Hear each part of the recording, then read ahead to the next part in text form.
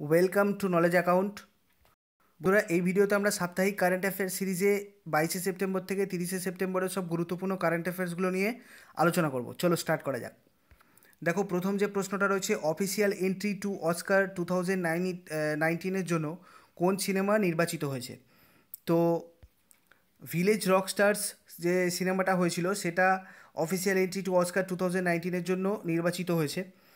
রিমা দাস সিনেমাটি পরিচালিত করেছিলেন, তোমরা একটু নোট করে নাও, যেটা 65তম জাতীয় চলচ্চিত্র পুরস্কারের শ্রেষ্ঠ চলচ্চিত্রের পুরস্কারও পেয়েছিলেন। এটা খুব গুরুত্বপূর্ণ একটা পয়েন্ট। 65তম জাতীয় চলচ্চিত্র পুরস্কারের শ্রেষ্ঠ চলচ্চিত্রের পুরস্কারও এটা পেয়েছিল।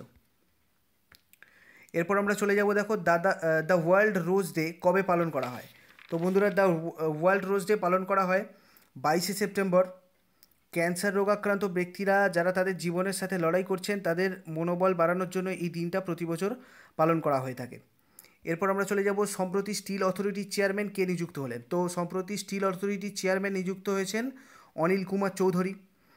এরপর নেপাল ট্যুরিজম এর ব্র্যান্ড অ্যাম্বাসাডার হিসেবে কে নিযুক্ত হলেন? তো জয়প্রদা বন্ধুরা সম্প্রতি নেপাল ট্যুরিজমের ব্র্যান্ড অ্যাম্বাসাডার হিসেবে নিযুক্ত হয়েছেন। FIFA best player of the year award কে পেলেন? তো এই সম্পর্কে আমি আগে অনেকবার আলোচনা করেছি। FIFA best player of the year award পেয়েছেন লুকা মডরিক। এরপর সম্প্রতি কোন দেশ এই প্রথম বাঘের সংখ্যা দ্বিগুণ করলো? খুব ইম্পর্টেন্ট একটা প্রশ্ন। নেপাল। নেপাল বন্ধুরা সম্প্রতি যা বাঘের সংখ্যা ছিল তার দ্বিগুণ বাঘের সংখ্যা মানে হয়েছে। এটা প্রথম হলো নেপালে। এরপর ফেসবুক ইন্ডিয়ার এমডি আর ভাইস প্রেসিডেন্ট হিসাবে কে নিযুক্ত হলেন? তো অজিত মোহন বন্ধুরা ফেসবুক ইন্ডিয়া এর এমডি আর ভাইস প্রেসিডেন্ট হিসাবে নিযুক্ত হয়েছেন। ভারত কোন দেশে গান্ধী মার্চ করবে? তো এটা বন্ধুরা নেদারল্যান্ডে করা হবে। ভারত নেদারল্যান্ডে গান্ধী মার্চ করবে। ওয়ার্ল্ড ট্যুরিজম ডে কবে পালন করা হয়? ওয়ার্ল্ড ট্যুরিজম ডে পালন করা হয় 27শে সেপ্টেম্বর। 25শে সেপ্টেম্বর অন্তর্দয়া দিবস পালন করা হয় কার জন্মবার্ষিকী উপলক্ষে? তো পণ্ডিত দীনদয়াল উপাধ্যায়ের জন্মবার্ষিকী উপলক্ষে বন্ধুরা 25শে সেপ্টেম্বর অন্তর্দয়া দিবস পালন করা হয়ে থাকে।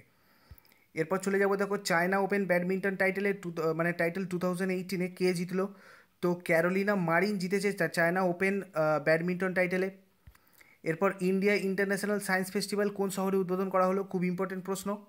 বারাণসীতে ইন্ডিয়া ইন্টারন্যাশনাল সায়েন্স ফেস্টিভ্যাল উদ্বোধন করা হলো। ইউএনের সর্বোচ্চ পরিবেশ সংক্রান্ত পুরস্কার কে পেলেন?